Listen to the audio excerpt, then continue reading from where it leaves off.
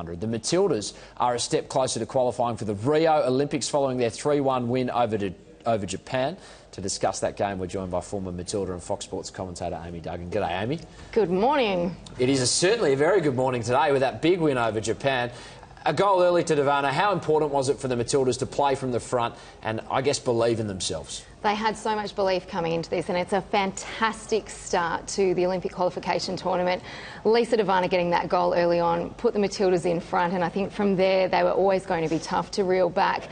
They started off a little shaky the first 20 minutes of the game. We saw a lot of chances to Japan and a few shaky moments in goals, but once we got the first goal in the back of the net, it was all forward movement from there. An absolutely fantastic game to watch last night. That was a brilliant goal, but geez, they got a bit of luck for their second one, didn't they? A nice little assist from the referee. We often see the referee assisting in goals, perhaps not in a positive sense like this one. Look, it was lucky, but we still had work to do. Michelle Heyman made a fantastic run for Lisa there.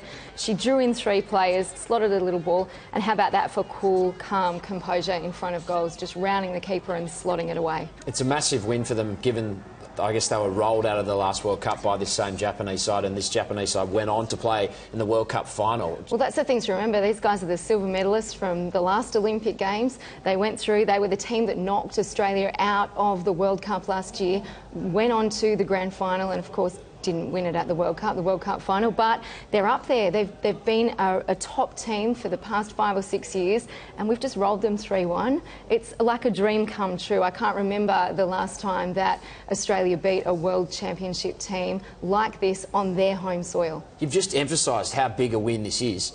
How hard will it be for the coach Alan Stadgets to try and keep a lid on things? Because surely you're up and about after a win like that. You couldn't ask for a better start to a tournament like this. 5 games in 10 days, that's intense enough.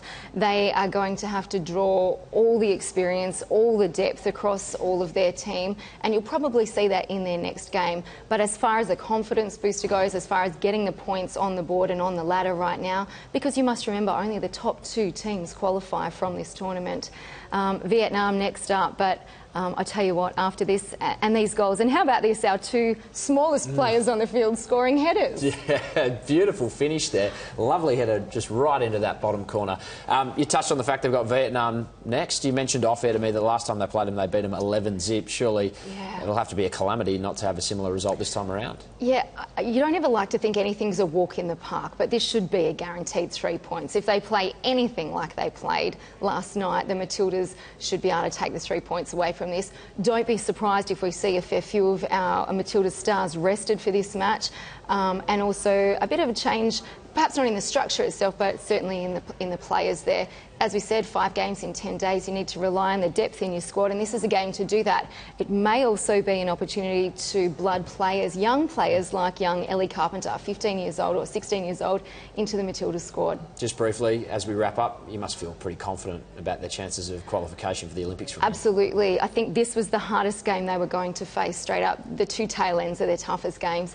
Hard games straight up. It was really going to set the bar for how they were going to go in this tournament. They've come out there, all guns blazing. Fantastic attacking, fantastic play, very cool and calm and collected in the middle, controlled everything really well, and if that continues, I think we're looking at a top 2 sport and qualification for Rio. Amy, thanks so much. Enjoy the game against Vietnam. Thanks, I will.